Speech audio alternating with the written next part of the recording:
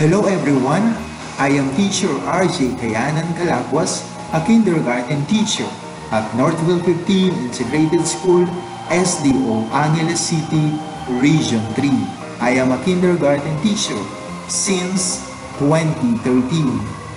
Being a kindergarten teacher is very challenging and demanding profession, yet it is rewarding.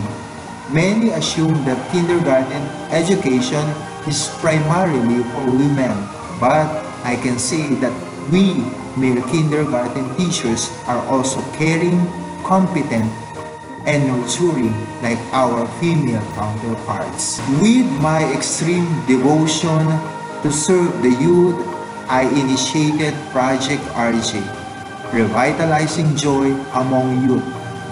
True to its name, the project has been making itis of Sitio target in Angeles City joyful.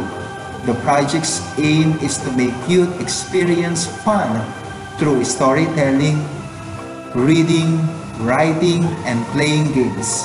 Aside from this, I also gave what is left in my pocket to give simple gifts to this youth.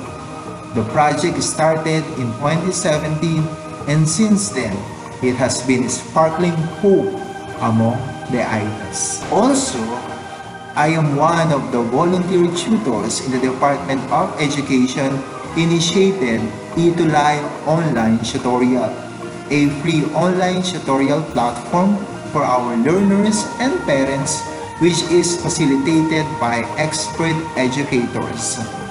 Because of my zeal to improve the quality of learning in the distance learning setup, I shared my expertise on the nooks and crannies of mother tongue-based multilingual education, or MTB-MLE.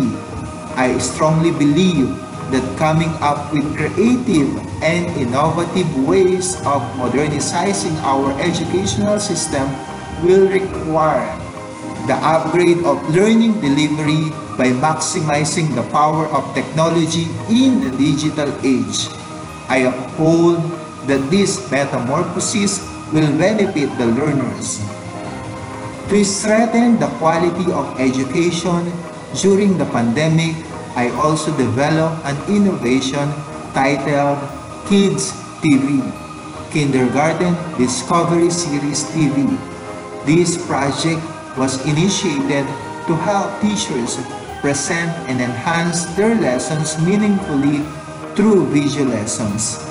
These supplementary learning materials were found to be effective, especially in the absence of face-to-face classes. Since most of our learners learn through audiovisuals, the project was found to have a positive effect not only in the academic advancement of learners, but also in their attitude towards learning amidst the pandemic.